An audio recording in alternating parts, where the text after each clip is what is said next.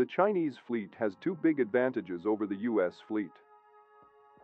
But there's one way the Americans might fix this imbalance: robots. The People's Liberation Army Navy aims to fight close to the Chinese coast, in the China and Philippine seas. It's the naval equivalent of interior lines, the principle in land warfare that gives defenders an advantage over attackers. When you're defending in a circle around a single point, your supply lines are never very long. An attacker, by contrast, must stretch its supply lines over a much longer distance as it chooses one axis of attack or another. In this context, the US Navy is the attacker, in the sense that most of its ships must travel thousands of miles from their home ports in order to engage the Chinese Navy in the likeliest war zones. Moreover, the China Navy has the advantage of strategic simplicity. The central tenet of the Chinese Communist Party's foreign policy is to reunify Taiwan with China, by brute force if necessary. The Chinese fleet can organize and train for a singular, one-time mission across the Taiwan Strait. The US fleet, by contrast, must support Washington's global foreign policy every day, day after day, deterring not only China, but also Russia, Iran, and North Korea. Patrolling for smugglers. Training with allies. Simply put, Beijing can build small cheap warships, and lots of them, and still align its force structure with its strategy. To achieve the same alignment, Washington has to build big expensive warships, and thus can afford comparatively fewer of them. The huge number of tiny ships in the Chinese Navy order of battle illustrates both of Beijing's main maritime advantages. China possesses the biggest navy in the world by number of hulls, the US Defense Department confirmed in its latest report on Beijing's armed forces. The China Navy has 355 major frontline ships in 3 regional fleets arrayed along the Chinese coast. The US Navy has 305 major frontline ships, divided roughly 60-40 between the Pacific and Atlantic fleets.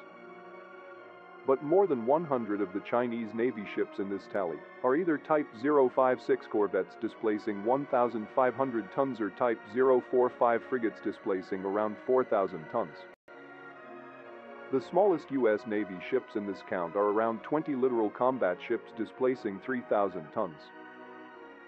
Because the American fleet is top-heavy with 68 Arleigh Burke-class destroyers displacing more than 9,000 tons, to say nothing of the 100,000-ton supercarriers and other huge ships, it boasts a total tonnage of 4.5 million.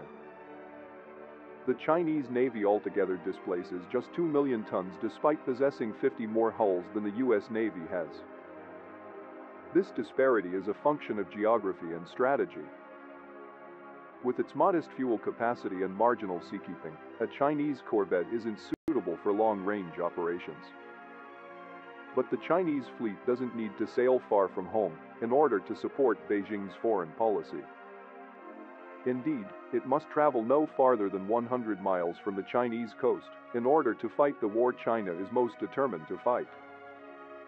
So it makes sense for the Chinese fleet to load up on small ships. It doesn't make sense for the US fleet to do the same thing.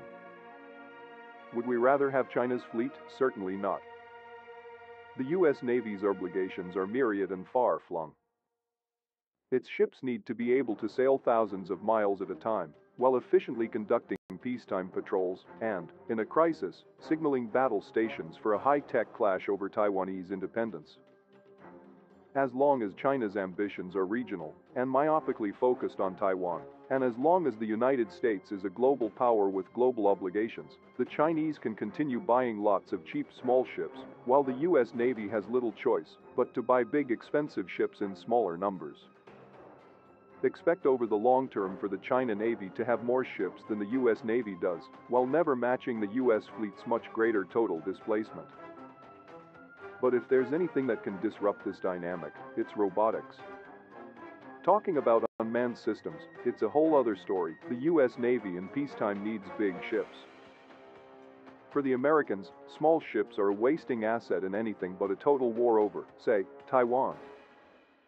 They'd be idle until the apocalypse. But unmanned surface vessels might just thread the needle of America's broad responsibilities. A USB that can stay tied up pierside wouldn't cost much to maintain during the years, decades, even, when there's no major war for it to fight. Washington could, in essence, build two fleets, a multi-mission peacetime fleet that's heavy with big ships, plus a wartime fleet with lots and lots of small, cheap, heavily armed unmanned vessels. America's peacetime fleet would look small in a direct, hull-to-hull comparison with China's own fleet.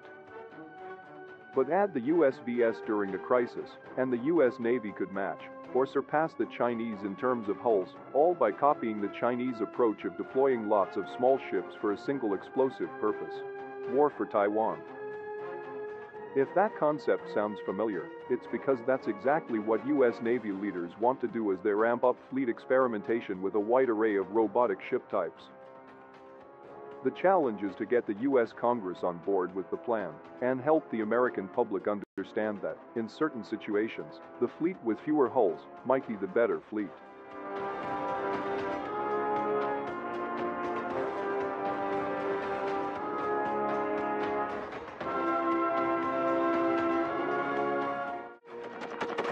Thanks for watching, and don't forget to subscribe. Also, if you want to support Warthog Defense, please become our member and get early access to new videos, exclusive members-only videos, and become administrator in comment section. The membership link is in the description.